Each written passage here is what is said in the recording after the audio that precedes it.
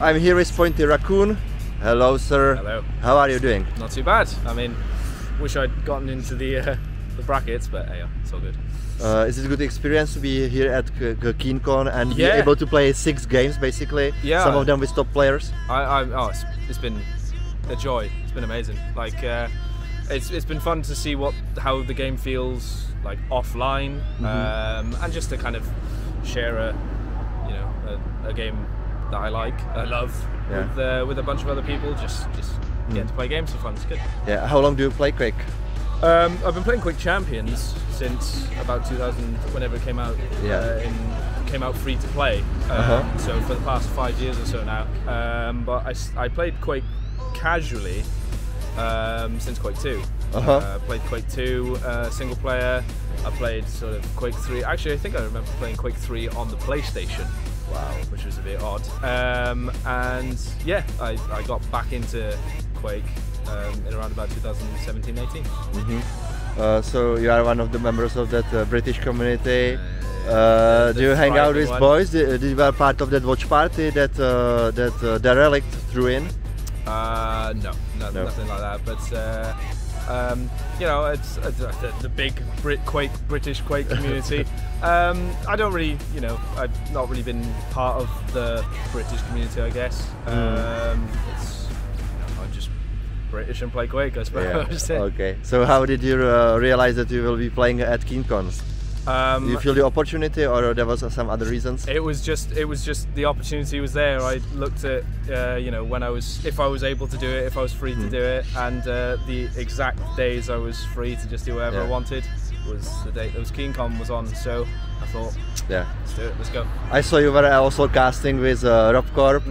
Was that like a premiere for you doing the shoutcast? We've done casts, a few times on his channel, like online tournaments, and yeah, I just thought it'd be a fun idea to actually do an in-person cast. It was good. Enjoy it. Do you like casting? I love casting. Casting's great. So do you think that there might be future for you doing this more? Yeah, I hope so. Yeah. Playing's stressful. Watching it's much more fun. I love it. Okay, so take care, enjoy the rest of the venue here. Thank you for your time, and hopefully see you on next LAN event. Absolutely. Thank you. Thank you. Hello, Reese. Welcome to Spain for the KEENCON. We are basically meeting after more than a year since Romania, where you managed to get to challenges. How does it feel to be back on LAN after such a long time? It's nice to see everyone. Yeah. Obviously, to play online is always nice, but mostly just to see everybody. I think I'm finished with my games today now in groups, and I think I got 4th, so I'm through to tomorrow. Yeah. So you have is 5-2, something like that. Was your result in the basic group, or even 6-1? 4-3. I lost to Strong Sage and Yup 2-0, and I lost 2-1 to Razy. You meet both players on that Romania LAN as well. Did you play some practice matches over there with them? I played a little bit with Yup. I don't think I played any with Strong Sage in Romania. So do you see how that year and a half basically changed the game? Is it faster for everybody? I'm not sure. I think Yup is just playing very well this tournament. So anyone calling him an onliner is just an idiot, because he's just as good on LAN. Yeah. So yeah, I think the game is still probably the same pace. It's just people are playing better now than they were a year or a year and a half ago. So did you feel good about the LAN and about how the game performed? Yeah. Everything was good.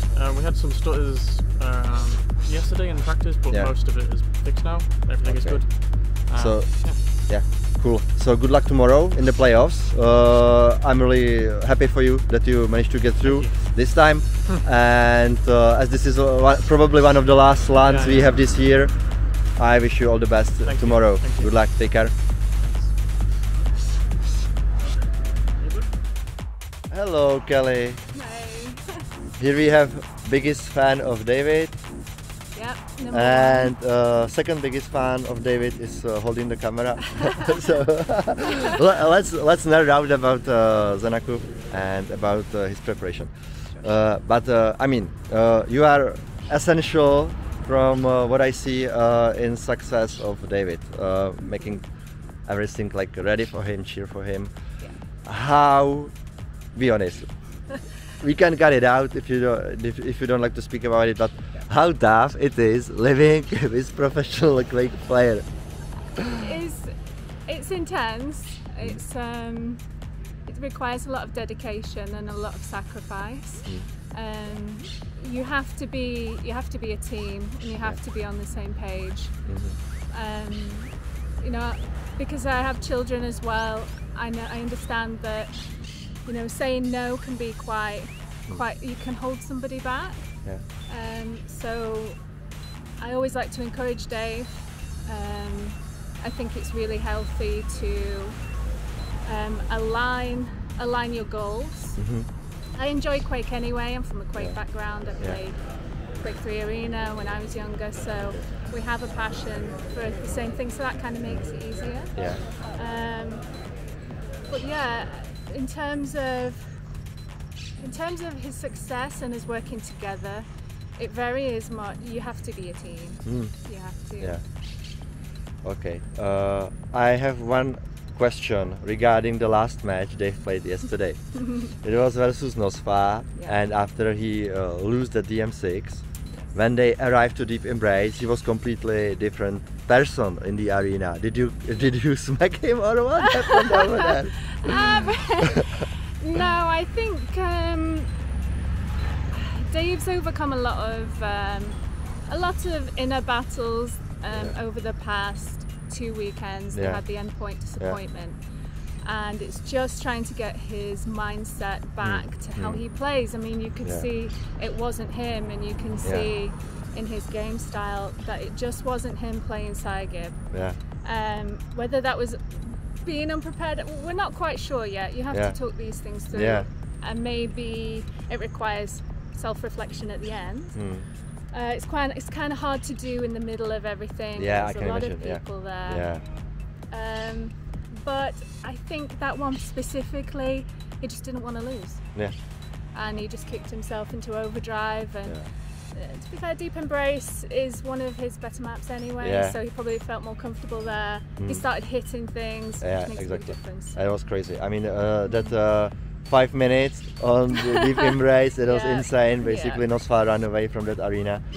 And okay, Kelly, thank you very much. I wish you both all the best in the future, no matter if it is like in Quake, better with Quake, obviously, but in your personal life as well. Thank you for this interview. Take care. Love you. Love you too.